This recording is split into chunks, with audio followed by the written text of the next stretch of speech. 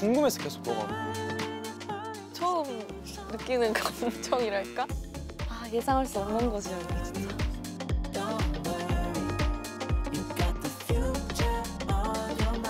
이렇게까지 깊어지고 그럴 줄 몰랐거든, 사실.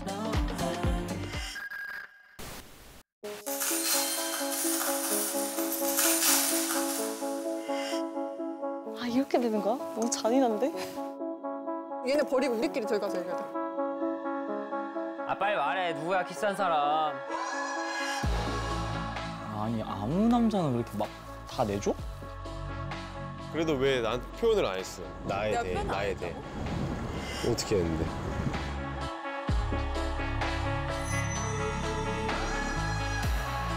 내가 너무 섣부르게 정해버렸나? 어떡해.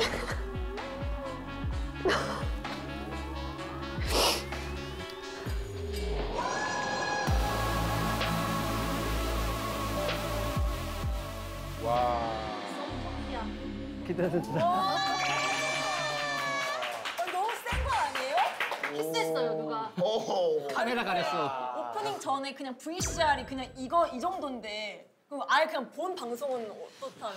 아 너무 진심이야 근데 다 막. 야, 일단 VCR로 시작을 해봤는데 네. 맞아요. 본격적인 시작에 앞서서 그래도 자기소개를 좀 해야 되지 않을까. 보시는 분들이 아 맞네.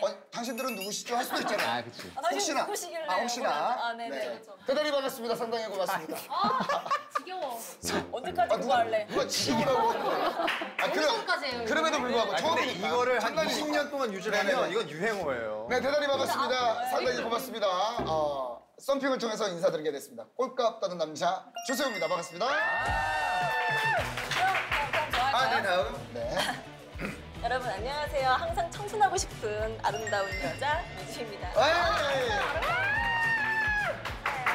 네 안녕하세요. 저는 위너의 얼굴 천재 김준입니다. 네, 안녕하세요. 하이퍼 리얼리즘 연애 대가 엄지은이라고 합니다. 엄지랄라. I love you. 사랑을 노래하는 남자 한승입니다. 사랑을 노래하는 남자. 그럼 나는 그 사랑을 받고 싶은 미주입니다. 둘이 뭐예요? 지금 이게 동료예요. 지금 노래를 부르는 것도 어떻게 보면 플러팅이 될 수 있는 거죠. 그죠? 저는 이제 그쵸. 광범위 플러팅을 시전한 거죠. 이제 카메라. 그러니까 내가 거기 당한 거지. 내가 거기 당한 거지. 솔직히 플러팅을 알아요? 몰라요. 저 몰라요. 저도 몰랐어요. 그냥 사실 조금 은근슬쩍 하는 게 플러팅이에요. 이렇게 대놓고 막 뭐 하자, 뭐 손잡고 이런 게 대놓고 널 아니라. 좋아해 뭐 보통은 이제 남자들은 뭐 챙겨주는 걸로 그냥 슬쩍 그냥 뭐 묻었네 뭐 이거 뭐 이런 건가? 느낌인가? 이런 약간 그런 거도 이제 플러팅의 일종일 수 있고. 야, 이게 플러팅 아니면 이렇게 옆에 있다가 그냥 자연스럽게 스치는 이런 되게 자연스러운 스킨십이. 근데 저는 궁금한 게 이게 어떻게 보면 남녀 간의 연애 프로그램인데 저희를 섭외한 이유가 있을 거 아니에요. 나름대로 뭐 연애 대가들이라고 생각을 하고 섭외를 한 건지 아니면 연애를 너무 몰라서 이제 연애를 좀 배워보라고 한 건지. 그런 걸 수도 있겠다. 사실 그 어느 쪽이라도 약간 조금. 사실은 많은 분들이 뭐 저를 보고 뭐 연애에 대해서 잘 모르죠 뭐 이렇게 얘기하는데 그냥 가만히 있겠습니다. 진짜 가만히 있어. 근데 제가 볼 때는 그냥 우리 다 되게 말도 잘하고 뭔가 연애에 대해서 되게 잘할 것처럼 보이지만 다 못하는 거야. 거기 거기서 거기. 진로 배운 느낌으로. 내가 알기로는 진우도 진짜 얼굴 잘생겼잖아. 네. 맞아. 근데 연애 아예 잘 못하잖아. 저는 고백을 받아본 적이 없어요 한 번도. 그럼 본인이 고백을 하고 거절당한 적 있어요? 거절당한 적은 없어요. 그치 그 여자가 플러팅했네. 거절당한 적은 없어. 나도 거절당한 적은 없어. 네? 뭐 고백을 안 했으니까. 100점짜리 나가. 거 아니야? 아니 그래서 우리가 일단은 이 5명이 모였습니다. 네. 사실 우리 프로그램 제목이 썸핑이에요. 썸핑. 썸핑. 약간 썸 타는 건 맞는 것 같은데 그럼 뭐가 핑이 모르겠어. 썸인데 네. 뭐 캠핑. 캠핑이 될 수도 있겠다. 썸을 쇼핑. 쇼핑. 썸을 약간 쓰레기 같은 프로인 거예요. 기사에 나왔던 것처럼 골라서 썸핑인 거야. 썸하는 거지. 약간 이렇게 골라서. 네. 썸핑이 국내 최초로 서핑하며 썸 탄다 해서 썸핑이래요. 썸핑. 그치. 왜냐면 서핑을 하면 약간 스킨십을 하게 되고 약간 맞아. 이러면서 그렇지. 점점 괜찮아 해서 잡아주고 이러면 그렇지. 어쩔 수 넘어질 때 스킨십이 되게 많겠다. 맞아. 썸이 부딪힐 때 이제 핑하고 소리가 난다고 해서 썸핑이라고 하는데요. 우리 프로그램 소리가 나면 이제 엄청난 일이 일어날 거라고 합니다. 핑! 이 소리. 핑 소리. 소리가 나면은 뭔가가 일어나는 거군요. 그래서 이중적인 의미로 썸핑. 이런 거 좋아합니다. 잠깐만 이게 대박. 찐 리얼 커플이 탄생했습니까? 했어요? 끝나고? 소름 이 돋았어. 안에서요? 우와. 티가 날 이제 진짜 이들의 이야기를 저희가 이제 함께 할 텐데 들어가 봐요 우리 이제. 실제로 이 썸핑이 끝나고 찐 커플이 탄생했다고 하니까 누가 됐을까? 아 어떡해. 자 그럼 본격적으로 썸핑 네. 이들의 이야기를 함께 하시죠. 기대돼. 좋다.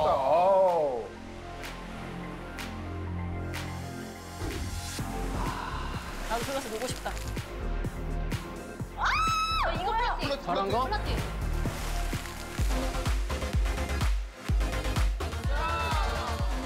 와 마셔야지. 좋겠다.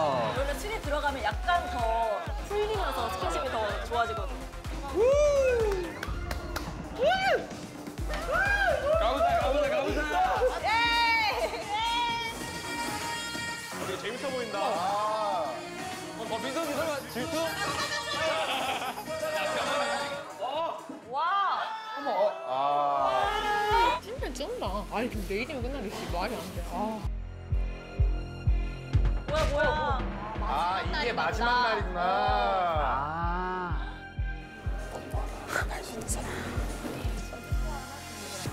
예뻐. 미쳤어. 이거 맞아? 그렇게 얘기하면 안 돼. 우리 지금 왔어. 아니네. 네가 뭐야? 내가 맞췄잖아. 어머. 뭐야. 뭐야? 화났어. 뭐 하는 짓이야? 일단 아니 괜찮아. 펜션은 넘어가겠지. 아니 미친 짓이라니까. 이 미친 것 같아. 그래서 이제 넘어가자. 왜 근데 상의를 탈의하고 있지? 이게 왜 착각이 오는 거야? 알아. 뭔데? 무슨 일인데? 뭔데? 무슨 일 있었던 거야 도대체? 좀 알려줘 빨리. 내가 아니라 어떻게 다 알고 있어. 모르지 않나? 아니 다 알고 있어 정말로. 나 아니잖아. 아니 뭐 모르니까 나는. 알고 있다고 하지 마. 그건 알고 있는 게 아니라 착각하고 있는 거야. 근데 뭘 자꾸 알고 있다고 해. 착각하고 있는 거야. 내가 얼마나 더 솔직하게 얘기해줘야 되는데. 짜증나. 이걸 그냥 아니 나 방송을 떠나서 그냥 세미가 너무 이런 게 나 너무 짜증나. 너가 이렇게 우는 것도 나는 싫어. 왜냐하면 내가 이해가 안 가. 난 네가 더 이해가 안 가. 아니 이거 어떻게 아니 내가 지금 계속 너한테 아니라고 설명을 했는데 아니라고 얘기해. 계속 소문이 돌고 있다고 하면 내가 무슨 말 더 해야 되냐고. 그냥 축축한 거지. 너무 그렇게 해가지고. 이거 커플 싸움 같은데? 삼각관계 아니야? 아니 뭐지? 추측한 건데. 이게 무슨 상황이지? 남자 입장에서는 뭔가 여자를 달래는 느낌이었어요. 아 그래요? 난 남자가 약간 화난 느낌이었는데. 저도. 여자가 뭔가 이제 다른 남자한테 뭔가 표시를 한 거야. 이거는- 맞아. 그래서 그 소문이 난 거야. 이 영상이 그러니까 이제 썸핑의 마지막 거의 날을 마지막. 앞두고 거의 앞두고. 근데 난 솔직히 아직 이 프로 뭔지 모르겠어요. 그러니까 나 사실 지금 일단 그러니까 뭔지를 알아야 되는데 빨리 따라와줘요. 또 따라가야 되는데 나 갑자기 이게 무작정 싸우니까. 그러니까. 마지막 자 일단 볼게 볼게요. 예상하는 거죠 그냥. 맛있어? 좀 취했어. 이 둘이 약간 뭐가 여기 여기 약간 꽁냥 공장인데. 너 취했다고? 나? 진짜 취했어. 어머. 여기는 꽁냥. 하이 실종이야 저거는. 내가 말할게. 이거 안 취했어. 나도 할래. 남자가 스킨십 들어가네. 이게 약간 뭐야? 야 나도 할래. 잠깐만. 너 못해? 너 손 부러뜨린 거 아니야 내가? 뭐 하는 거야? 네가 손이 들어가 있네. 자연스러운 혈액순환 플러팅입니다. 빨리 와보래. 야 카메라 그거 가려. 어디서? 왜 가려? 어머. 가만히 궁금해. 아 둘이 아주 껴갖고. 내가? 네가 그냥 껴안았다고? 둘이 게임 너무 열심히 하던데. 아니 아무 남자는 왜 이렇게 약간 다 내주나 없거든. 정말 센스? 야, 멘트가 세다. 봐봐 그럼 오늘 그냥 다른 이성이랑 해상 없어? 어? 진짜? 응? 실수하지 마라. 응. 와우. 네 방으로 갈래? 어? 내 방으로 갈래? 내 방은 그나마 나을 갈 수 있어? 덜 더러워 내 방은. 깨끗하지 않은데 덜 더러워. 아. 이도 근데 오! 미안. 뭐야? 오 마이 갓! 야야야야야야야야! 어머, 아 문 잠가야지. 오! 미안. 왜 뭐하고 있어? 왜? 야, 너 가지 마. 뭐야? 왜? 뭐 했어? 안 써. 아 진짜 뭐 했냐? 안 했어. 뭐 하고 있어. 화장실 갔다 올게요. 화장실 왜 가? 오. 아 이제 알겠다. 이게 처음 하는 거야? 더 떨려.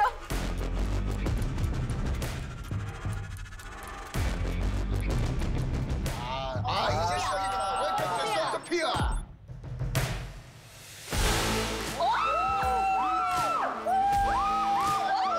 놀래지 말고 즐기세요, 음악에.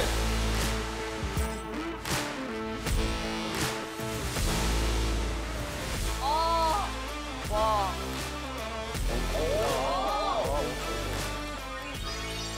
최병은 씨. 최병은 씨.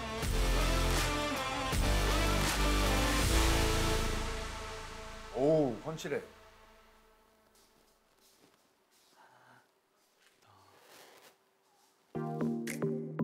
자, 이 공간에서 썸핑이 시작이 되는군요.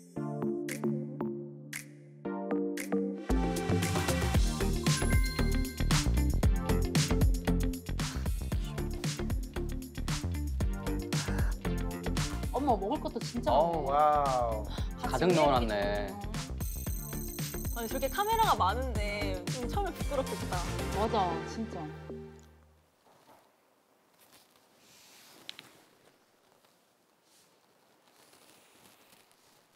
사실은 이 첫 만남이 가장 설레이면서 어색할 수 있잖아요. 누구 들어왔다.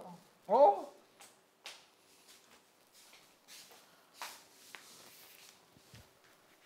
어떻게? 설레겠다. 아 진짜 설레겠다. 안녕하세요. 혼자 계신 거예요? 네. 귀엽다. 웃는 거 너무 예쁘다.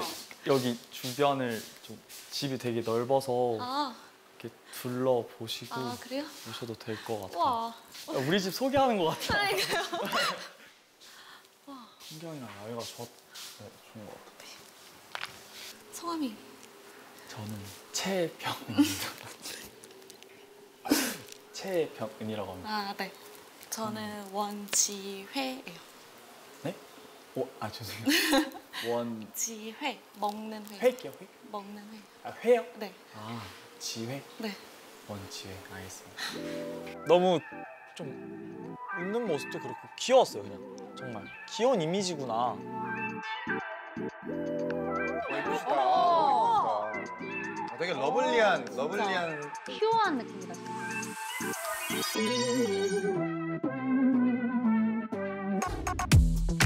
어머 나왔다. 되게 좋아하네. 김민성 씨. 네, 안녕하세요. 다 둘러보세요, 여기 되게 넓어가지고. 네. 그래?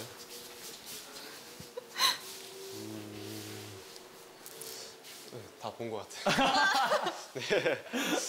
저것도 일종의 약간 끼부림일 수 있죠. 집보다 나는 이제 그렇지. 너와 함께하는. 편하게 네. 앉으시면 거기 앉는. 될 것 같은데. 성함이 김민성입니다. 민성? 네. 성함이 혹시 어떻게 저는 되세요? 원지회예요. 연지회님? 죄송해요. 잘 안 들려가지고. 원이요, 원. 원이요? 네, 원지회. 아. 회, 먹는 회. 먹는 회 이거 귀엽다. 먹는 회. 잠깐만, 이거 약간 다 어디 가서나 그렇게 설명하세요? 네. 먹는 회요 이러면서. 그렇게 빠르게 이해하니까. 네. 민성이는 되게 눈망울이 좀 깊다고 해야 되나? 그래서 제가 약간 선한 사람 좋아하는데 약간 제가 좋아하는 그런 선한 눈망울? 지훈이가 봤을 때는 두 분 중에 그냥 본인이 조금 좋아하는 스타일 있어요? 저는 병은님. 병원님? 네. 미주는? 민성님. 아, 민성. 아 사실 아직 모르겠어요. 한 번 더 봐야 될 것 같아요. 맞아. 와. 되게 키가 너무 크시다. 예쁘다. 어머 이분 앞살인데? 모델 느낌. 모델 하시나 봐. 한슬 씨. 한슬 씨. 와. 뿅 갔는데? 약간 경계하신다. 안녕하세요. 안녕하세요. 어디야? 편하신데 앉으시면 될 것 같아요. 한슬이는 일단 나이가 조금 솔직히 어려 보이고 광고 모델 쪽으로 할 것 같은 그런 느낌을 받았고요. 눈을 못 떼 지금 남자들이. 이거 먹어도 되나요 혹시 이거? 저 보시나? 저희 집 아니에요. 아 맞네. 아 네. 한슬이 같은 경우에는 좀 생각보다 키가 갑자기 너무 커서 좀 놀랬고 전체적인 비율이라든지 너무 이쁘셔서 그냥 되게 아름다운 여성분이시구나라는 생각도 했었고 그리고 약간 포스가 좀 느껴졌었거든요. 그래서 약간 말하기가 조금 어려웠던 것 같아요. 도도한 고양이 같아. 저 이분으로 바꿀래요. 이분 완벽한데요? 한 번에. 이분으로 바꿀래요. 조재영 씨. 안녕하세요. 점프슈트 입고 왔어. 야. 잠깐만. 저 바꿀래요 저 다시. 빨간 선글라스 너무. 저 다시 바꿀래요. 왜? 아 저거는 좀. 아니야? 아 과해요. 아니 본인도 제 기억에는 저런 선글라스 많이 그래. 끼고 하죠. 정말 많이 끼고. 근데 지금 저 착장에 저런 피지컬에 저 스타일에 이걸 이런 쓰는 느낌은 거. 뭐냐면 소개팅에 남자인 사람이 그 파란색 완전 파란색 세미 정장을 입고 나오잖아요. 맞아, 너무 과해. 네. 안녕하세요. 어디로 들어가야 되죠? 처음에 등장하셨을 때 빨간 선글라스 끼셔가지고 되게 튀었어요. 그래서 유튜버? 재영이 같은 경우에는 패셔너블 하더라고요. 진짜 이 패션 내가 못 따라가겠다. 원래 이렇게 다 말씀 안 하고 계셨나요? 아니요 방금까지 진짜 너무 즐거웠어요. 그래요? 제가 나갈까요? 약간의 경계. 경계. 방금까지 너무 재밌었어요. 선글라스신 거예요? 네, 그냥 틴트인데 그냥 안경점에서 이렇게 주문해서 막 비싼 게 아니라 주문 제작한 거라. 이제 마지막 한 분이 등장하나요? 뒷모습 왜 이렇게 청순해? 안녕하세요. 안녕하세요. 너무 예쁘다. 꼬리가 아쉬워. 네, 어떻게 하니? 저쪽에 앉으시면 될까요? 저도 일로 가야 되나요, 그럼? 편하게 거기 앉으시면 외모로 봤을 땐 서연이가 딱 들어오자마자 눈 똘망똘망하게 저를 딱 봤을 때가 있었거든요.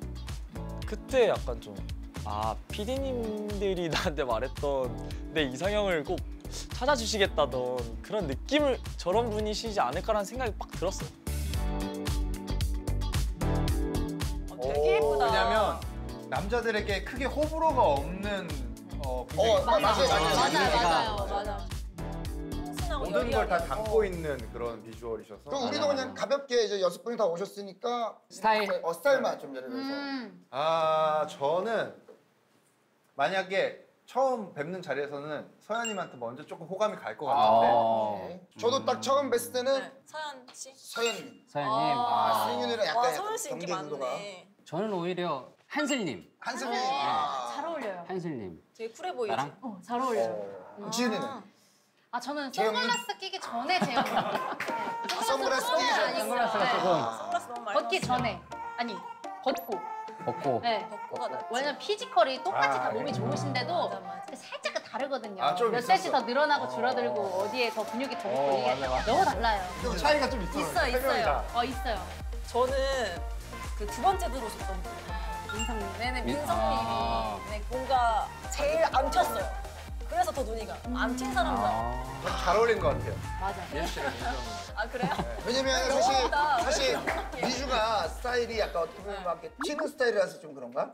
저 되게 안 튀는데? 전혀 안 그런 거 같아. 아 그래? 그러니까 왜냐면 또 이야기 나눠봐야겠지만 미주에 대한 오해가 있을 수 있어요. 미주는 맞아요. 어디 가서도 먼저 막 적극적으로 대시할 것 같고. 아 전혀 못해요. 전 되게 조용한 사람을 좋아해가지고 그래서 민성님이 좀 끌린다. 저거 첫인상은 좀 오케이. 그렇다라는 거죠. 예예. 좋습니다. 일단 이제 볼까봐요.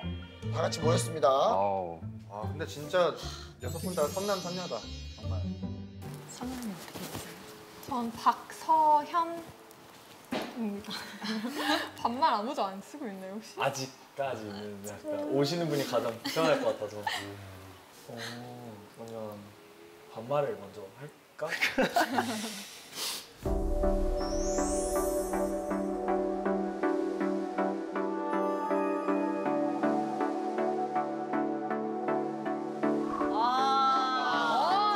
좋아. 너무 좋다. 좋아. 아 무한성 무한 부배. 와 소름 돋았어. 와. 나도 보내줘. 더 많았네? 되게 좀 끌릴 수도 있는데. 이거 6박 7일 동안 다 입을 수 있을까? 몰라. 아니 무슨 상황인지 맞아. 모르니까 날 더 힘들게 하시. 맞아. 그래서 나도 옷을 진짜 그냥 옷장을 다 들고 와야 되나 했는데 그냥 마지막에 체험했어. 맞아. 아 재영이는 진짜 몸이 아주. 아, 너 진짜 난 진짜 그냥 네 벗은 게 제일 궁금해. 아니 들어오는데 선글라스 딱 끼고 들어오는데 와 되게 스타일 있다. 몸도. 난 유도부인 줄 알았다니까. 아, 얘 유도부인 나- 줄 알았다니까. 아, 나는 옷가가 이만해가지고 완전 이렇게. 나 외국 사람인데 외국물 먹고 좀 왔나 생각했었다니까.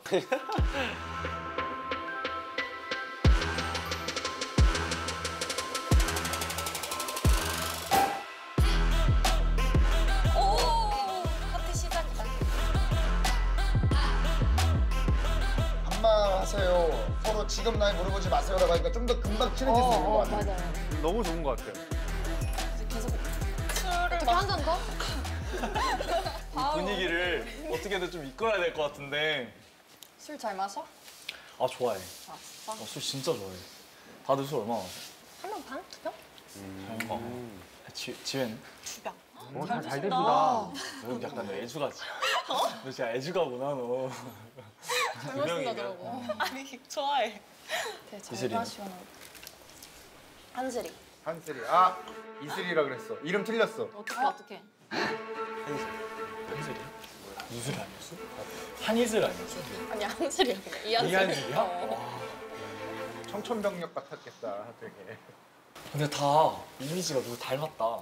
아 이거 위험한데? 이미지 닮았다고 하는 거? 엄청 닮았어, 진짜. 그러지 않아? 닮은 건 생각나지 않아? 누구? 지진이. 에? 지진이? 지진이? 뭐야? 지진 남자 아니야? 남자 백진이 나온다. 아 백진이? 이거 실수 많이 하시네. 이거 안 되겠구나. 어떻게 된 거야? 진짜 너무 빨랐어. 그럴 수 있어.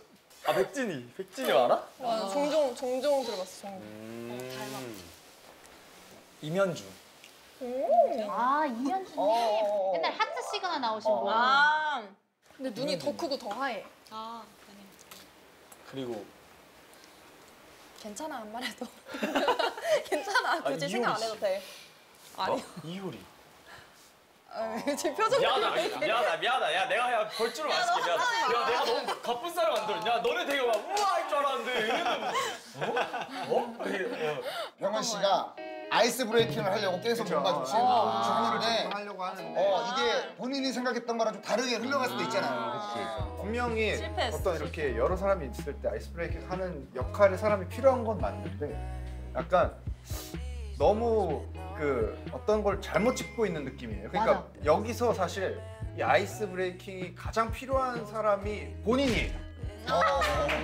정확해요. 본인이기 때문에 자꾸 자기가 어색해서 말을 그래, 계속 맞아. 하는 거. 맞아. 그게 지금 잘못된 방향으로 계속 가고 있는 많이 거예요. 긴장하신 것 같아. 민성님이 지금 최고. 그러면 예를 들면 우리가 만약에 진짜 저 현장에 있다고 하면은 어떤 식으로 좀 이렇게 분위기 푸는 게 제일 좋을까? 아, 일단 술에 취해야죠. 근데 일단 술이 들어가야 되긴 무장창 마셔야 돼. 일단 술 게임을 해요? 해야죠. 보통은 그래서 술을 좀 급하게 먹기 위한 맞아. 뭔가를 좀 시도를 게임을 하거나 해야지. 게임을 하거나 어렵다. 서울 이상형 같은 거 없어? 좀 마동석 같은 분. 왠지 그럴 것 같아. 사람. 듬직한 사람 좋아하셔. 번쩍 들어줄 수 있는 사람. 공 같은 사람. 공 같은 사람. 지혜는? 나는 성격은 일단 다정다감한 사람이랑 내가 좀 손이 많이 가는 스타일이어가지고 어떻게 한다. 잘 챙겨주는 사람. 좀 더 알아가고 싶은 사람은 일단 민성이? 셋 중에는 그래도 외모적으로는 일단은 제일 이상형에 가까워서. 일단 외모 이상 이런 거는 뭘 정해놔도 그거에 맞아본 적이 없어서 그냥 안 정하기로 했고. 맞아, 그렇게 되더라. 그거랑 좀 눈이 좀 똘망똘망한 사람이 좋아해. 팩트만 얘기했네, 팩트만. 약간 강아지상 좋아해. 강아지. 민성님이 좀 조용조용하고 얘기 잘 들어주시고 해서 많은 얘기 같이 할 수 있겠다. 이상형이 겹쳐서 라이벌이 될 것 같은 분은 겹치면 지회님이랑 겹치지 않을까. 약간 둘 다 선한 느낌을 좋아하고 네, 그런 느낌이 겹쳐서 뭔가 사람을 보다 보면 첫눈에 그게 발견이 안 되더라도 뭔가 계속 지내다 보면은 그런 포인트를 발견할 수 있잖아요. 그러면 그 부분을 만약에 동시에 발견하게 되면 뭔가 라이벌이 될 수도 있을 것 같은? 벌써 경계가 들어갔어. 첫 만남에. 와. 지금 저 3명 중에 제일 조용하면서 무난한 사람을 맞아. 지금 계속 맞아. 많이 언급을 하고 그러니까 있는 만 있는 사람. 이게 사실 그런 것 같아. 그러니까 어디 자리에 가도 막 내가 리드해서 막 이렇게 하면 내가 굉장히 많은 주목을 받을 거라고 생각을 하지만 내가 리드할 동안 조용히 가만히 옆에 있던 친구들이 그렇죠. 오히려 좀 맞아, 다 이어지고. 채가요. 나만 광대야. 경험 있어요? 진짜 저는 제가 다 웃기고 술자리에서 남자들이 제 친구 번호를 따도 되네요. 저한테. 그러니까 이게 만약에 우리가 편하다고 생각하고. 왜? 그러니까 이런 거야. 우리가 만약 옆에서 막 얘기를 쳐. 그러면은 이제 그 애들은 짠할래? 이런 거 한다고. 이렇게 좀 마주친다고. 어떡하지? 나는 잘 웃는 사람. 웃을 때 이쁜 사람? 나랑 너무 많이 겹치는데. 부정적인 사람 별로 안 좋아해. 나도 그러네. 부정적인 별로 안 좋아해. 그리고 잘 먹는 사람. 내가 진짜 먹는 걸 좋아하거든? 난 진짜 맛있게 먹고 있는데 밥을 갑자기 한 톨씩 먹어 막. 깨작깨작 먹고 맞아. 근데 막 맛있대. 그러니까 갑자기 젓가락 내려놔. 난 이제 먹기 시작하는 거야. 근데 그게 약간 입이 짧은 걸 수도 있잖아. 그러니까 그래서 나는 그런 거보다는 좀 잘 먹고 이런 사람 한슬이가 너무 저랑 이렇게 마주보고 있었거든요. 웃을 때 진짜 매력적이더라고요. 그래 눈이 맞아. 웃는 게 예뻐. 계속 이쪽으로 가.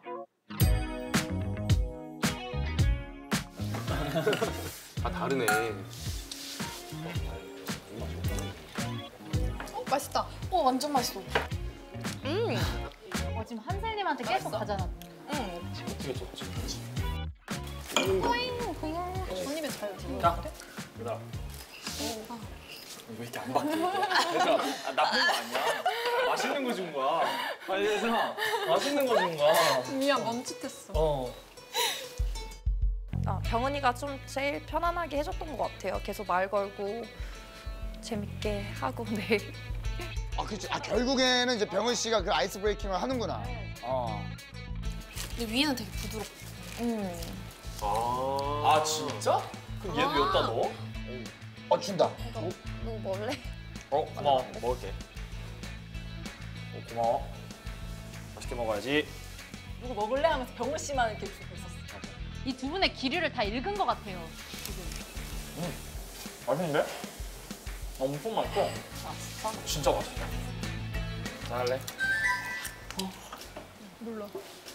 뭐야? 아니 아까 뭐 메시지 온다. 이게 메시지?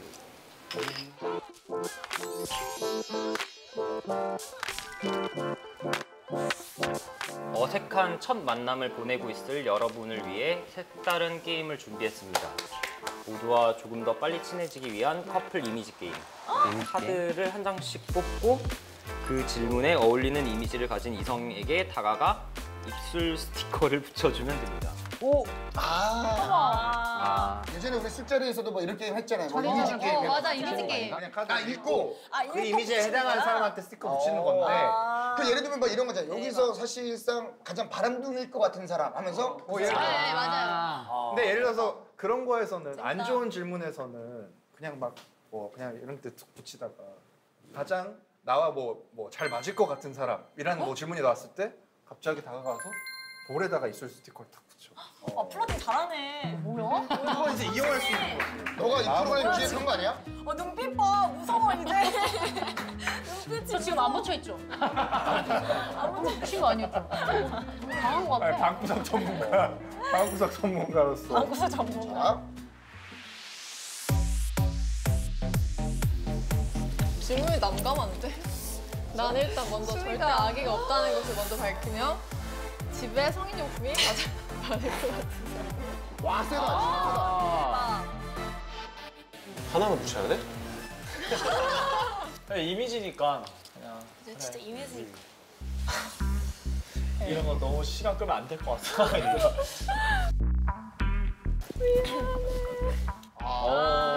왜냐면 틴트가 너무 빨개. 맞아. 빨리 빨리 하자. 빨리 하자. 이거는 그냥 이유 말하지 말고요. 빨리빨리 넘겨버려. 아 진짜 너무 어려운데? 이거 남자들을 쓰나? 미안해. 나도 쓰나.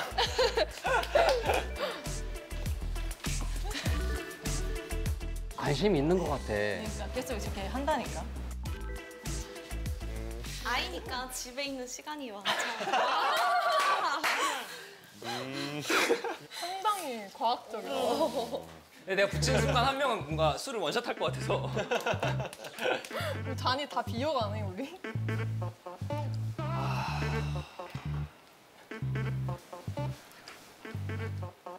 빨리 해. 편하게. 미안해. 근데 나는 이거 미안해. 붙인다고 하면 좋을 것 같은데? 약간 저를 야하게 보는 느낌이잖아요. 그런 느낌이 좋지 않아요? 아니 근데 이제 그런 느낌일 수도 있고 아니면 반대일 좀 수도 약간 좀 은큼하다고 생각할 수도 있고 그런가? 어떻게 보면 난 약간 날 섹슈얼하게 보는 느낌이라 좋은데. 누굴라는 붙여야 되는데. 처음에 지혜가 되게 하얗다고 생각했거든. 너 빨갛네. 왜 애를 이렇게 빨갛게 만들어놨어 요즘.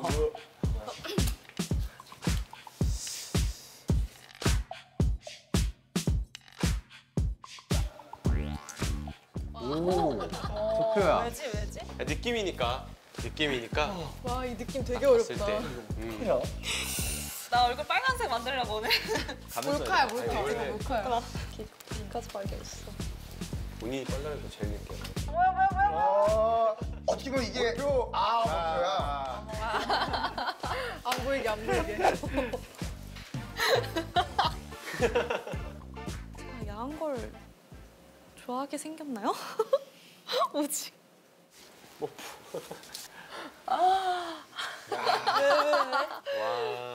오케이 가장 불안해. 왜 이렇게 좋아하니? 아 불안해. 왜 이렇게 아니 좋아해? 그게 좋아하는 게 아니라 가장 밝힐 것 같은 사람은 무엇을?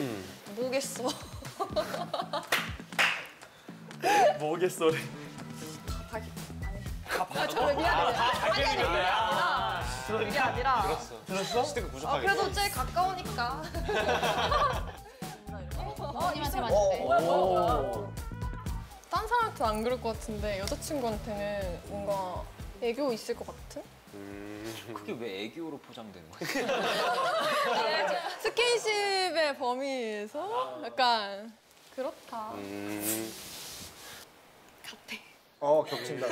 약간 말보다는 행동으로 할 것 같은.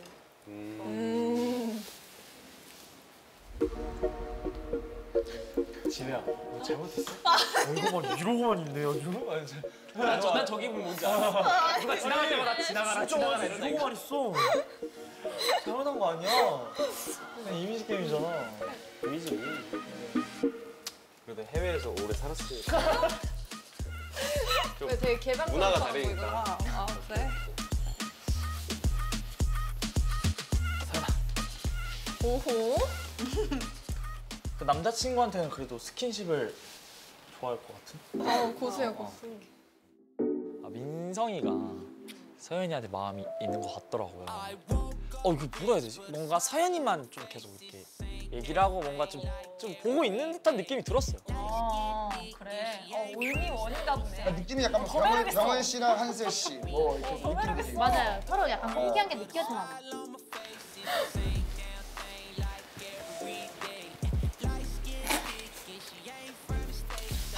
얘가 이렇게 붙이러 가려고 그러는데 갑자기 아랫입술을 이렇게 꽉 깨물더라고. 그래서 타이밍이 좀 미안해서. 와 이게 뭐라고 덥다. 나만 덥네.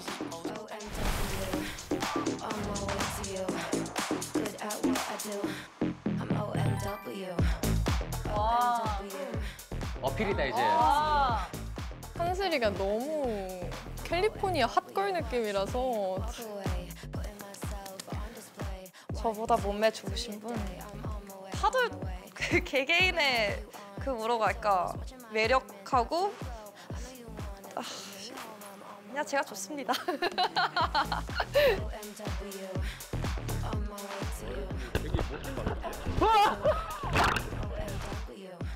오. 근데 빨리 친해진다.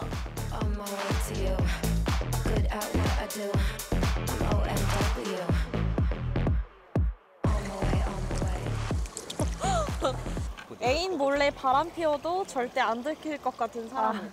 어허. 한 명 한 명씩을 뽑아서 둘이 같이 떨고 있어 저기서. 많이 뽑힌 사람? 하트? 너. 이럴 줄 알고.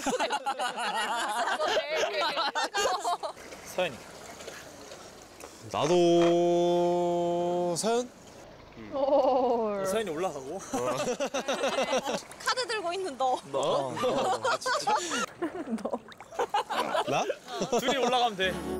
카드 뽑기 해가지고 지목하기를 했는데 저랑 민성이가 둘 다 많이 뽑혀가지고 같이 튜브에 탔습니다. 아 어떡해. 이거 설마 때면은 아. 다른 거. 아 근데 듬직하시다. 와우 와우. 나 이거 맞아 이거 맞아? 안 불편해? 괜찮아? 춥지? 오케이. 우울해야겠다 무리해서. 춥지 않아? 안 추워? 추워. 내려와. 내려와. 아야 내기 졌잖아. 좋은가 보다. 좋은가 봐. 끼부려 이거 끼부려. 진짜 그건데. 플러팅. 춥지? 응. 추울까봐 민성이가 계속 이렇게 물을 덮어주더라고요. 그래서 되게 다정하다. 근데 약간 호감 있는 사람이 저라면 나 좀 좋을 것 같은데. 너무 가깝다. 아니 갑자기 가네 일로. 이러다 보는 기분이 괜찮네. 그럼 우리 얘기를 같이 하자. 아 20살 이후로 연애를 몇 번 해봤다. 그럼 얘네 버리고 우리끼리 저기 가서 얘기하자. 그니까. 오. 과감한데? 둘만의 시간. 근데 아까 서현 씨가 민성 씨가 좀 관심 관심 있는 것 있었어. 같아, 예. 민성 씨도 맞죠? 서현 씨한테 관심 있어. 맞아 서로예요. 재밌게 놀아. 와 신난다. 샴페인 마셔.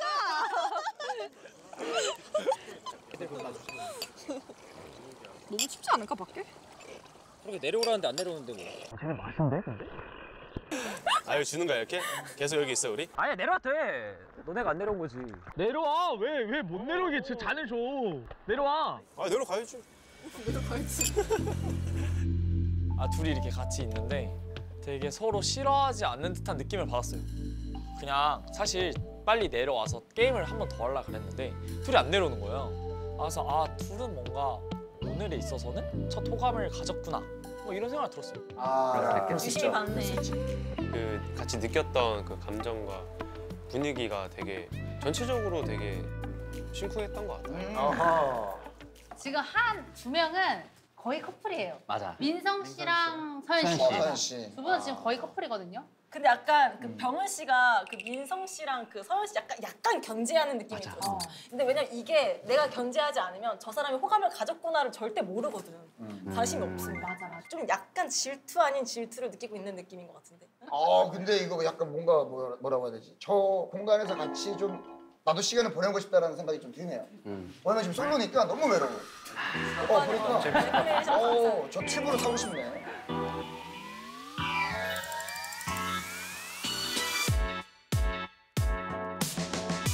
저 뭐지? 썸머니 그 약간 로또. 이 메시지가 또 왔다.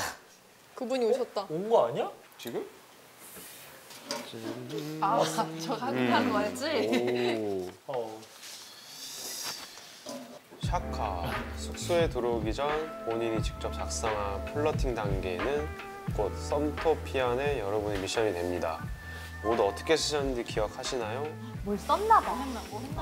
과연 다른 이들은 어떻게 작성했을까요? 뭐지? 처음에 들어왔을 때부터 다 기억해? 5개. 아 그걸 공개하는 거야 설마? 왜 웃어? 1단계만 기억나.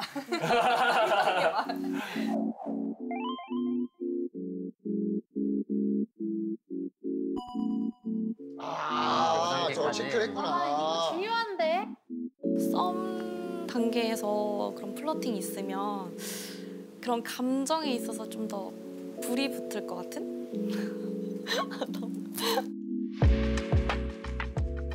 폼, 손잡기, 팔짱 끼기, 머리 쓰담쓰다, 입술 닦기 거의 다요. 그냥 달라붙는 걸 좋아해요. 뭔가 스킨 트 스킨? 현실이 답하긴 했는데 5단계 그거지? 5단계. 맞아. 또 왔어.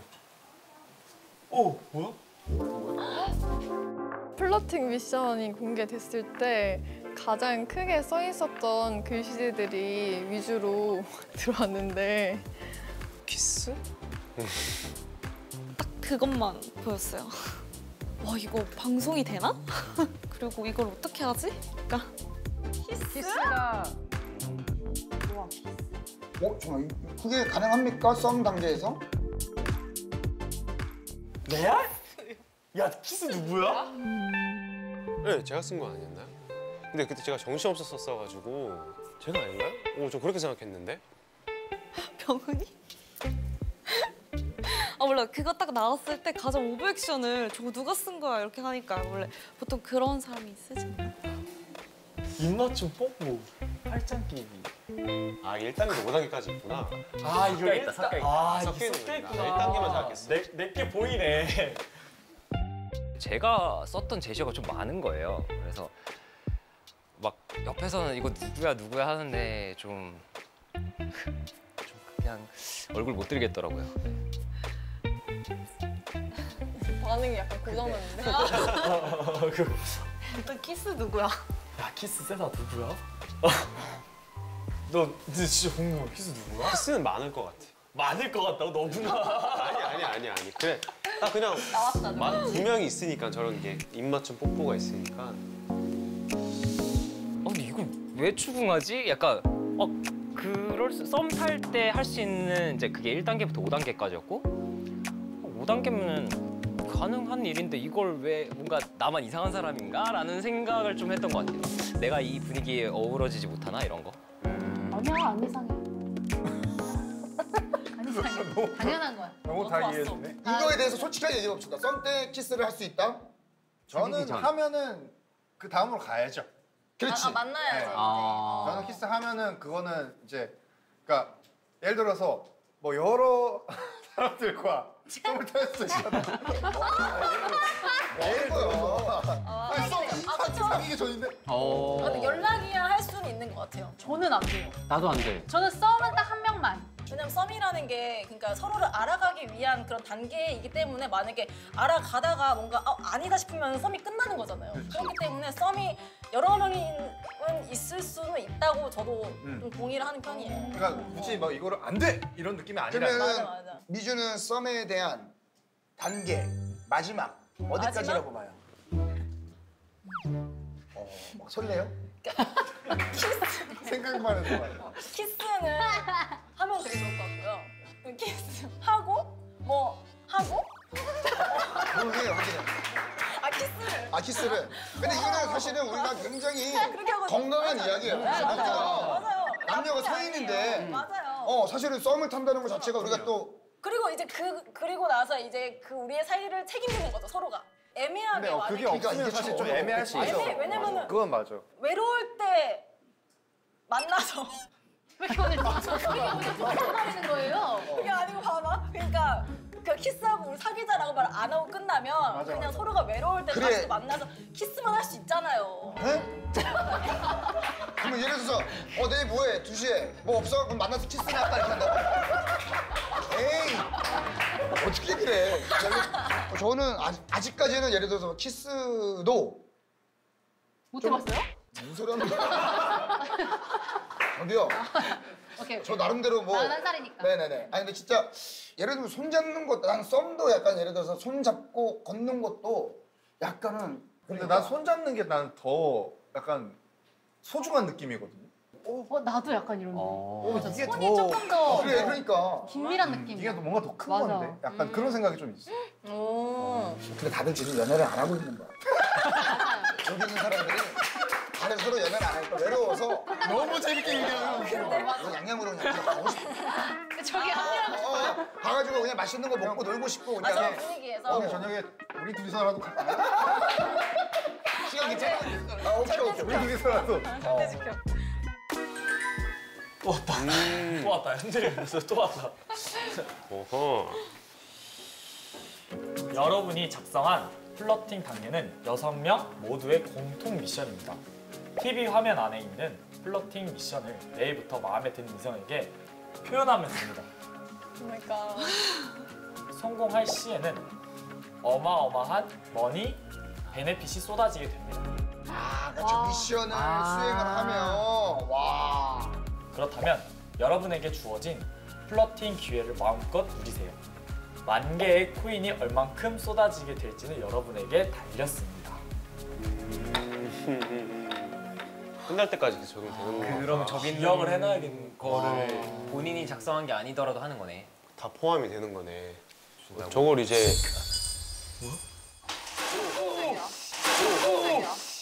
깜짝아. 어떻게 된 거지? 뭐야? 돈인가? 코인으로 뭐? 제일 많이 한 사람을 저거 가져가는 건가? 저거 다 가져가는 거야? 마음 먹으면 다 할 수 있을 것 같은데요. 불이 좀 붙는 그런 원천이 될 것 같아요. 갑자기 덥네요. 나 또 얼굴 빨개지려고 그러네. 이게 지금 단계별로 되게 글씨가 커지는 거 알아? 그치, 저게 마지막인 거 같아. 그치? 5단계. 돈 가져갈 사람? 스킨십 하는 걸 좋아해서 코인 쌓여죠. 오히려 하면 좋은 거네 그럼. 그렇게 하면 좋은 거야. 근데 바로 이 룰 때문에 마음이 자꾸 꼬이는 거지. 그래, 그럴 수도 있겠다. 왜냐면 나는 베네핏을 더 받고 싶으니까 이 사람한테도 하고 저 사람한테도 하고. 맞네. 근데 약간 정말 진짜 찐 사랑이라면 베네핏을 안 받아도 되는 사람이 있을 수 있어. 그렇지. 그게 진짜 재밌는 포인트인 것 같아. 근데 내가 봤을 때 이건 하나잖아 지금. 하나니까 내가 뒤에서 누군가랑 손을 잡든 포옹을 하든 계속 쌓일 것 같은데? 내가 한슬이랑 손을 잡았어. 그럼 쌓이고 그냥 다 별개로. 다 별개인 거지 그냥. 그럼 막 매일 하루 종일 시간이 지났는데 막 쌓여 있으면 이거 누구야 하는 거야. 그러니까 모르는 거지. 내 거일 수가 있고. 야 이걸 모르는 거구나. 와 재밌다. 그리고 다음 날 봤는데 이게 이만큼 쌓여 있어. 야 이 밤에 무슨 일이 그래서 났구나. 모두가 하는 거네. 그래서 모두가 하는 거라고 했네. 내일 다 쌓여 있으면 어떡해? 내일 다 쌓여 있어. 아니 자신감이 아니라 내 말은 내가 자고 일어났는데 이미 뭐야 하면 우리 다 집 가? 너가 잠든 사이에 다 너가 잠든 사이에 혼자. 내가 잠든 사이에 모든 일이 일어나면 어떻게 돼? 잠을 되게 오래 잘 거야. 막 만난 첫날에 막 손을 잡는다거나 뭔가 너무 급속도로 전개되면은 사실 좀 부담스러운 것 같아요. 너무 모두를 플러팅 할 것 같은 느낌? 그래서 손을 잡아보고 끝내지 않을까요? 진정성 있게? 아닌가? 못 잡으려나? 날 약간 이건 망상인가? 둘째 날에는 조금 더 오늘보다는 그래도 과감해진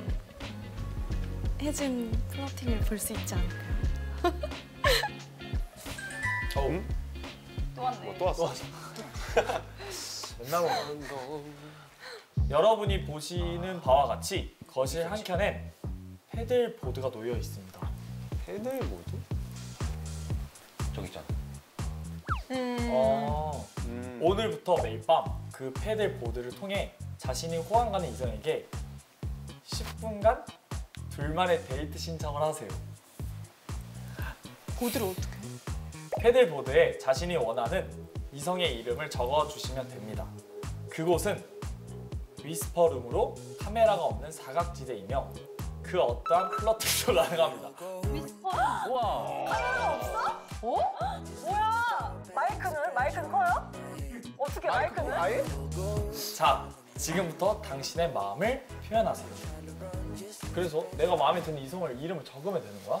와 이거 6일 동안 글씨체 조작해야겠다. 그렇게 써요, 진짜. 맨손으로. 생각을 졸음이 확 깬다 이거. 위스퍼링이 어디 있어? 저기 같아.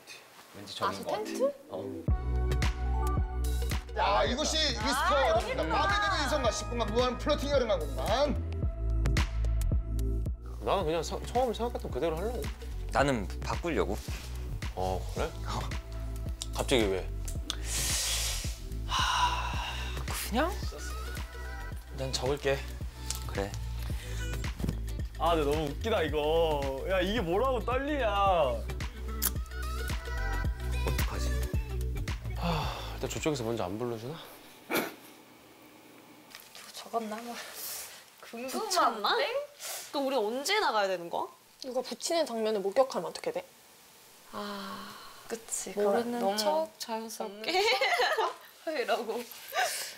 자, 이제 우리가 예상을 해보는 겁니다. 네. 예측. 6분이 어떻게 선택했을까? 위스퍼룸 선택으로. 그래도 우리가 또 이쪽 일을 하면서 각자 또 우리 센스만으로 여기까지 온 사람도 아니에요. 아, 그쵸. 약간의 느낌과. 일로 왔죠, 계속. 일단 또 필요하거든. 네. 저는 감이 확실하다고 얘기해도 오케이. 돼요? 나 한번 그어볼게요. 네, 만약에 일단 첫 만남 때 두 분의 스파크가 터졌던 거는 서연 씨와 민성 씨였어요. 그렇죠. 자, 그러니까 예를 들면 이렇게 소연 씨는 이렇게 마음이 있는데, 네, 서로가 찍은 거죠, 일단. 있는데 이제 여기서 문제는 병은 씨가 나 적을게, 먼저 적을게였어요. 먼저는 뭐예요? 나 너보다 빨리 적을 거야. 그렇지. 서연 씨. 나도 이걸 얘기하고 싶었어. 서연 씨를 적은 거예요. 병은 씨가 소연 씨한테 마음이 있다. 네. 근데 민성 씨랑 서현 씨는 뭔가 같이 통하는 거. 맞아. 어디 이분들은 그거요? 확실해. 민성 씨랑 소연 씨는 이 두 그거? 분은 확실한 것 같아요. 확실해요? 네. 오케이, 맞아. 오케이. 네. 왜냐면 두 사람이 계속해서 서로 호감을 맞아, 보기 맞아. 때문에 보트도 같이 탔고.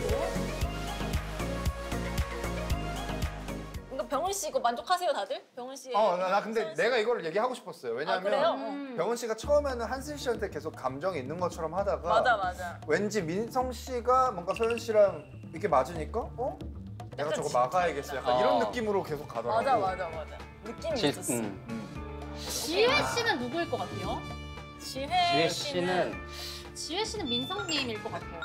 아, 그치. 왜냐면 아까도 그 얘기를 했어. 그 조용하고 하면서. 그래서 저는 그냥 솔직히 말하면 서현 씨랑 지혜 씨는 민성 씨를 선택할 것 같아. 느낌이. 고고. 사실 지혜 씨 잘 모르겠어. 근데 지혜 씨가 민성님이랑 이 서현 씨랑 같이 보트 탄 걸 봤잖아요. 그래서 직진을 할까? 근데 그래도 직진을 하실 것 같아요. 할 왜냐면 것 다른 같아. 분한테 해서 아직 플러팅을 안 아까 했어. 뭐 보트 탔을 때 기분이 어땠어라든가 이런 것들도 물어볼 수 그렇지. 있잖아. 위스퍼룸에서? 위스퍼룸에서. 그렇지. 사실 나 보트를 계속 보지 못했어. 예를 들어. 좋은데요? 생각을 못했어요. 진짜 좋아? 여기까지. 아, 진짜? 좋은데요? 은근 지혜 씨가 많을 것 같아. 내 생각에. 그런가? 오히려. 근데 계속 뭐 스티커도 그렇고 많이 주시더라고. 게임할 때도. 그러니까 이게 처음에 우리 느낌보다 또 이제 이게 또 이게 참 어려워요. 일단 한슬 씨는 한재 씨는 병은 씨. VCR을 집중해서 봤어야 되는구나. 그쵸. 맞아. 그냥 우리 재밌게 너무 추천된 모드였어. 눈빛 하나하나를 읽었었어야 되는데. 한슬 병은 맞는 거 같아. 네. 한슬 씨는 병은 씨 맞고. 한슬 씨는 병은 씨. 네, 맞아. 오케이. 잠깐 병은 씨 서연 씨 맞아요? 저는 한재 씨 아니면 서현 씨거든요. 잠깐. 저는 병은 씨가 한재 씨 같거든요. 원래 그래? 처음에 네, 나도 처음 그렇게 촉이 생각해. 저는 맞는 것 같아요. 아직까지는. 왜냐면 눈빛이 처음으로. 계속 한세 씨였고 그리고 오히려 재영 씨가 또 한세 씨를 볼 것 같아요. 느낌상. 지금 사실 근데 재영 씨에 대한 정보가 사실 크게 없어 지금. 뭔가 확 캐치되는 느낌이 없어. 근데 재영 씨가 마지막에 나 바꿨어 이랬잖아요. 그래서 저는 한세 씨로 바꾼 것 같거든요. 전 뭔가 나도 한슬. 한세 씨로 갔을 것 같아요. 왜냐면 한슬 씨가 좀 매력을 좀 많이 보여줬던 걸로 좀 기억이 나가지고. 저는 지혜 그냥 씨? 약간 소수 의견으로 재영 씨가 지혜 씨에게 뭔가 마음을 바꿨을 수 있겠다라는 약간 소수 의견. 자, 그러면 가봅시다. 재영 씨가 한슬 씨한테 관심이 있을 것 같다. 하나, 둘, 셋. 저요. 어쨌든 우리가 단체전이니까 단체전. 다수 그러면 의견으로 지혜 씨한테 관심이 있을 것 같다. 하나, 둘, 셋. 난 한슬님. 안 쓸래? 그러면 그럼 한번 가도 된다. 오케이, 오케이. 근데 만약에 지혜님이면 이제 승윤이가 맞춘다. 그렇죠. 오케이.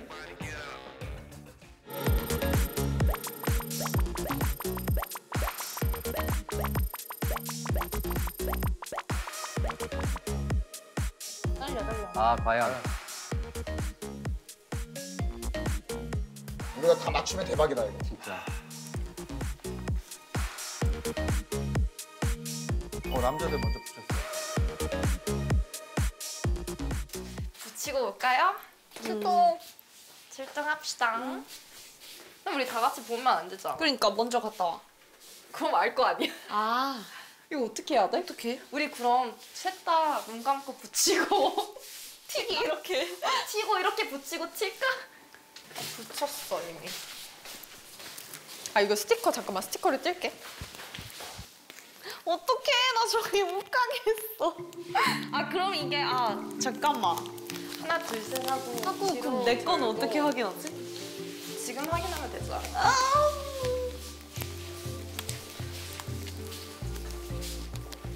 하나 둘 우리 다 셋 다 돌자. 그리고 하나 둘 셋 도망가.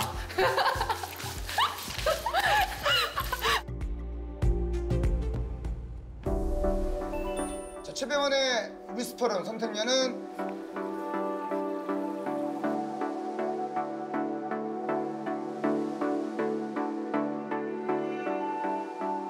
지회 갑자기 지회? 지회 같은 경우에는 한 명씩 말하는 거. 이름을 이렇게 말을 하는데 되게 인상이 깊었어요. 또 성격도 굉장히 좀 밝아서 좋게 봤던 것 같고 한슬이 같은 경우에는 좀 성격이 진짜 너무 갑자기 확 바뀌어서 제가 막 물 뿌리고 놀 때 되게 좀 얼굴에 맞는 거 싫어할 수도 있고 머리도 그렇잖아요. 근데 한슬이는 그런 게 없더라고요. 되게 털털하기도 하고 그래서 좀 놀랐어요. 그리고 서연이 같은 경우에는 좀 되게 긍정적인 면도 있고 저랑 조금 좀 비슷한 면도 많은 것 같아요. 많고 싶은 거 아니야? 맞네, 서현 씨네. 맞네요.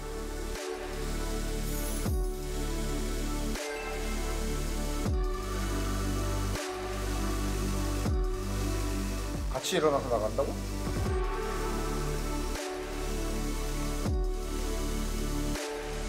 근데 실루엣이 참 야하다. 그러니까 맞아요. 뭐야? 뭐야? 누가 있는 건 보여 지금? 한슬 씨인가? 한슬이. 진짜? 진짜 이거 병은 씨예요? 병은 씨 계신 거예요 지금? 네, 그래 한슬님이었어 진짜로. 어떡해? 아니. 지은이가 맞췄네. 안녕? 뭐야? 이렇게 돼 있구나. 집 너가 적었어? 어? 뭐 적었어? 뭐라고 적었어? 나 집? 너 누구 적었는데? 난 너 적었어. 나도. 아 너야? 어. 아 씨. 한슬. 병원이 한슬님이었어. 난 넌지 몰랐어. 나 너 처음 봤을 때 좀 당황했거든. 좀 세 보여서?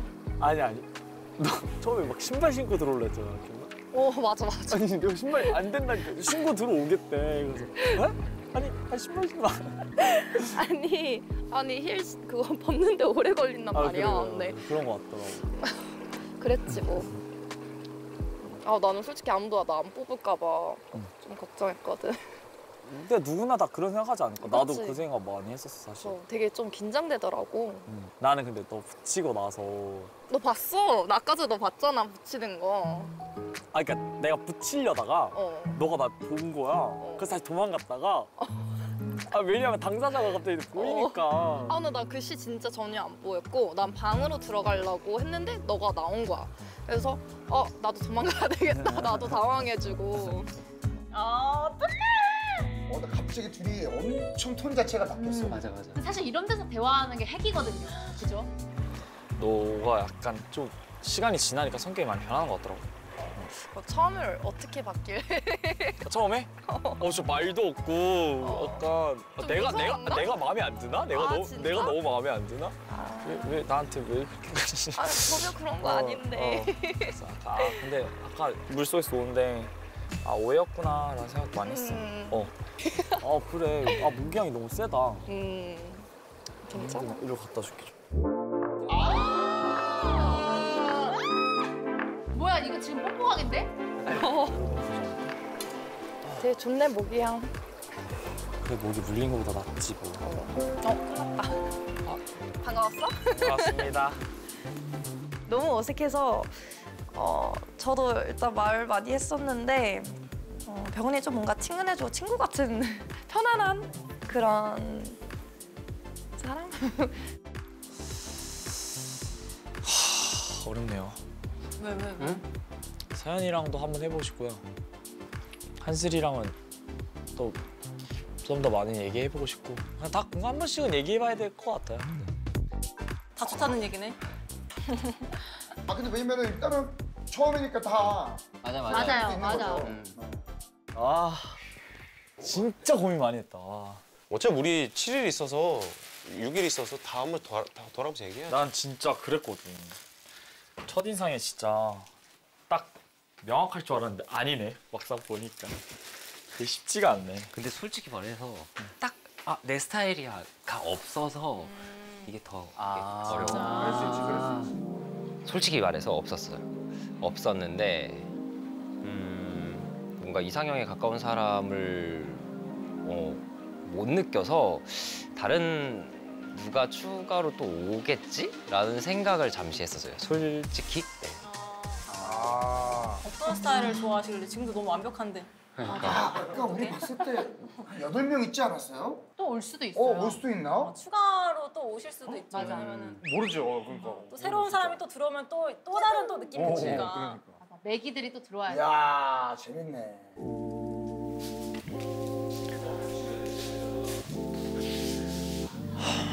모르겠다.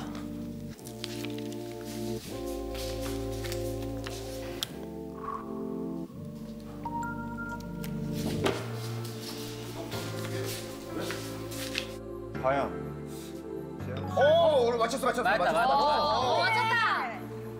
한잔에 인기 터지네. 안녕? 안녕. 이렇게 앉았구나. 아까도 이러고 앉았는데. 아 이러고 앉았어? 이러고 앉으니까 되게 민망하다. 그래? 근데 너무 끝 아니야 지금? 그러니까 너무 떨어져 있네. 튀어나오겠어. 왜 뽑았어? 너 해외에서 좀 오래 살다 왔다고 하다 보니까 나도 해외 좀 오래 있긴 했거든. 어디? 나는 캘리 쪽에 좀 오래 있었고 LA 혹시? 뉴저지에서 2년, 캘리에서 5년. 한국 언제 왔어 그럼? 나 한국 나 나이를 말할 뻔했어. 아니. 몇 살 때라고 말할 뻔했어 지금.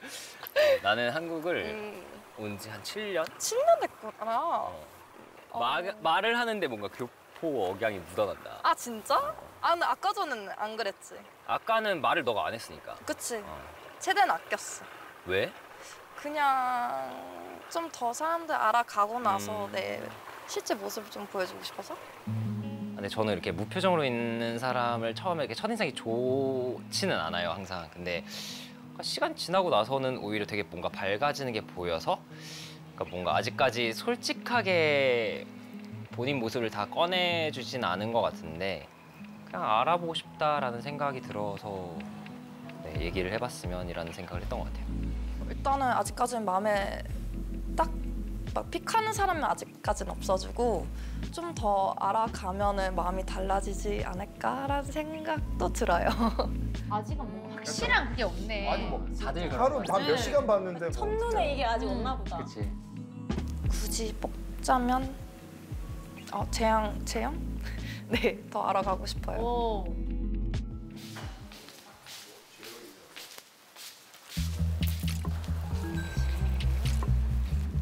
우리는 민성 씨를 선택할 거라고 얘기를 했죠. 누가 선택했을까요? 저는 민성. 민성이가 대박. 민성이가 제일 어떻게 이거 어떻게 알아요? 아야 보여. 진짜 좋아하는 엄청 좋아해.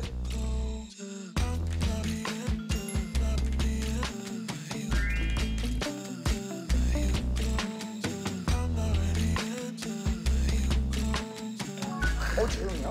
뭐야? 재영 선택했어요? 그래? 뭐야? 민성이가 해놓고 왜 재영을 골라? 뭐야? 그러니까 마음 결정해놨는데 쉽게 이제 결정을 하고 싶지 않으니까 다른 사람 알아가고 싶은 건가? 아 이게 진짜 꼬인다. 아니 어? 아 민망하진 않은데.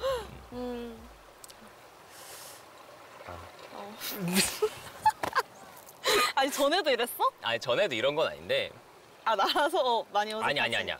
그게 아니라 되게 편하게 얘기하고 있어. 아 막상 갑자기. 나오니까 이러니까 되게 그러니까 그게 좀 웃긴 거. 이상하긴 하다. 어떻게 어색해? 좀 끊긴다. 대화가. 아니 넌 어떤 여자 좋아한다 했지?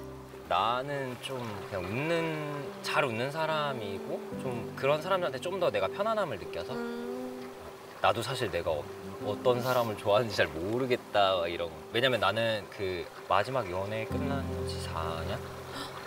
꽤 됐구나. 그래가지고 이제는 뭔가 누군가를 만났을 때 내가 어떤 사람을 좋아한다 이런 걸 잘 모르겠는 잊을 수 거. 있겠다. 좀 희미해질 수 있겠다. 그래서 막 설레는 감정도 잘 모르겠고. 그래서 사실 여기 오면서 좀 그런 거 느낄 수 있을까라는 생각을 좀 하고 왔어. 그래도 아무래도 왜 못했다고 생각해? 그걸 나도 모르겠는 거야. 나한테 진짜? 문제가 있는 건지 그런 걸 잘 모르겠어서. 너무 오래 쉬면 좀 그럴 수 있기는 할 것 같아. 이거 봐, 이거 뚱땡이잖아. 아 맞다. 발 어떻게 해? 모르겠어. 골절이 난 거래? 나는 운동을 못했어. 이게 나 서핑, 실내 서핑 연습하다가 골절돼 있어. 지금 뼈가 부러진 채로 나왔어. 진짜? 수술해야 되는데. 근데 그러면은 움직이면 아파서 못 할 거 아니야? 근데 지금 조금 괜찮아. 발 한 번만 봤어. 어머머. 이거 스킨십 아니에요? 스킨십 바로 들어가 자연스럽게. 근데 이미 그냥 버리는 발이야. 왜 그래? 발을 보여준다는 거는 사실 그쵸. 쉽지 않지. 약간 온몸을 민망한데. 보여주는 거예요. 맞아. 쉽지 않아, 발. 여자가 발을 깐다는 거는 다 깐다는 거예요. 그러니까 발은 좀 그런 거예요. 이렇게 그냥 맨발은 있을 수 있는데 보여주는 건 약간 민망한데. 아 근데 진짜 고생하겠다 이번에. 발 때문에 힘들면은 얘기하면 내가 뭐 도와줄게. 고마워. 재영이는 그 외모가 되게 좀 약간 차가운 그런 스타일인데 저는 원래 그런 스타일을 이렇게 선호하지는 않거든요. 근데 그냥 딱 봤을 때 뭔가 그런 사람이랑 첫 대화를 한번 해보고 싶다? 약간 그런 생각을 했던 것 같아요. 마음을 알 수가 없다. 이게. 그냥 마음이 있어서 대화를 해보고 싶은 게 아니고 그냥 한번 그냥 해보고 해보고 싶을 수도 있는 싶어서. 거잖아. 네, 조금 더 좀 궁금한 것 같아요. 알고 싶고. 민성 씨 누구 선택했을까? 서현 씨. 근데 그러니까 마음이 서현 씨한테 있는데 다른 사람한테 그냥 대화를 해보고 싶을 수도 있는 그렇지, 거니까. 그렇지. 안 돼. 일단 오늘은 서현 씨 가야지. 그래도 서현 씨죠. 그래도 오늘 밤 마지막으로 일단 끝나기 전에 한 번 더 대화를 해보고 싶어서 적었고요. 서현 그래 씨가. 끝나기 전에 한 번 더. 한 번 더. 오케이. 맞아. 그러면 요거는 우리 예측이 맞았네요. 네, 이건 바뀌면 안 돼. 큰일 나. 맞다, 맞다. 나왔다. 네. 맞아, 서현 씨 맞아. 하이. 아이고, 이런 거구나. 깜짝 놀랐네. 아 진짜 아무것도 없네. 카메라 진짜 없어? 카메라 없는 것 같아. 일단 카메라부터. 카메라 확인이. 마이크는. 마이크. 마이크는 있고. 뭐 하려고? 되게 어색하네. 그러네. 뭔 얘기해야 되지? 아니 뭐 쓸 때는 고민 많이 안 하고 그냥 바로 썼는데 막상 오니까 생각이 안 나요. 전 당연히 제 선택에 의해서 이 시간이 마련됐다고 생각했는데 그게 아니고 말하다 보니까 같이 선택한 거더라고요. 아 정말 둘이 같이 선택했어. 그래 여기는 뭐 변하지 마라. 아니 근데 이거 직업도 비밀이고 나이도 비밀이고 하니까 뭐 그래, 물어볼 맞아. 거를 어떻게 하려니까 모르겠다. 그러니까 뭐 오늘 될 얘기 따로? 아까 잠깐 따로 했었거든. 그렇지 그러긴 그런 하지. 의미에서 이제 그래서 한 것도 있고 그냥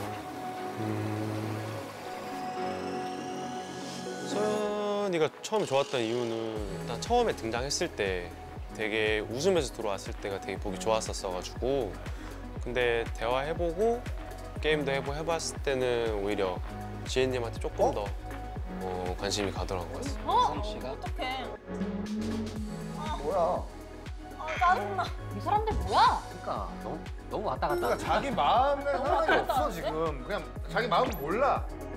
항상 그리고 밝은 이미지가 있는 게 사람 좋게 만드는 그런 게 있었어가지고 그리고 되게 궁금한 것 같아요. 사람 알고 싶고 물어보고 싶고 네 그런 게 조금 느끼다 보니까 좀 마음이 조금 그쪽으로 간 것 같아요. 되게 또 움직였대 지혜님으로. 어렵다. 이거 너무 예측이 힘든데요? 아니 자꾸 바뀌는데?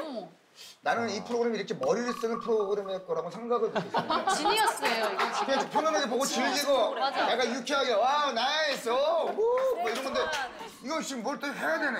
근데 이 사람들도 맞아. 누구를 아직 시간 많이 남았는데 이 사람한테 올인을 해야 된다는 생각이 없는 거야. 맞아 맞아. 언제든지 마음이 바뀌어도 된다. 알아갈 시간이 있다라고 왜냐면 생각을 첫인상이기 때문에 어쩔 수 없이 바뀔 수밖에 없는 건 맞는 것 맞아. 같아요. 대화를 하다 보면 근데 사실- 바뀌니까. 어렵다. 맞아. 어렵긴 해. 원래 사랑이 어려. 이 선택이 약간 저는 어려운 거. 오늘 하루의 예의다 이렇게 생각돼요. 뭔가 오늘 너는 하루의 예의. 너랑 오늘은 조금 더 대화를 했으니까 고를게 이 정도인 것 같아. 근데 마음은 있다 보니까 쟤도 괜찮은데 약간 이렇게 맞아. 해서 이중적으로 예의. 네. 이런 느낌인 것 같아. 근데 이렇게 하다가는 꼬이게. 끝났는데 뭐 동성끼리 만나고 있다거나 그러지 않을까?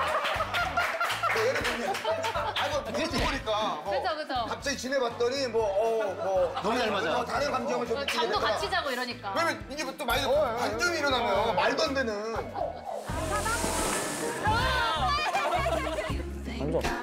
완전 난 이거 이랬던 것 같아 그 순간에. 이거 너무 진짜 데이트를 하러 왔는데 그런 말을 해가지고 뭐야 너무 충격이야. 그런 말을 했다고?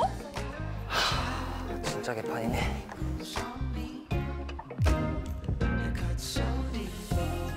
여기에 커플이 있다는 거잖아요 지금. 그니까 맞아. 괜히 맞춰보고 싶어. 진짜. 여기 커플 있다고? 네. 나이도 나중에 설명하지. 실제로 마지막까지 지금 가서. 사귀는. 마지막에 사귄다는 거 아니야? 아 그러니까 여기서 본 이 안에서 만들어질 거니까. 이해를 아직도 못하면 오빠 어떡해요. 대본 리딩 안 했어요?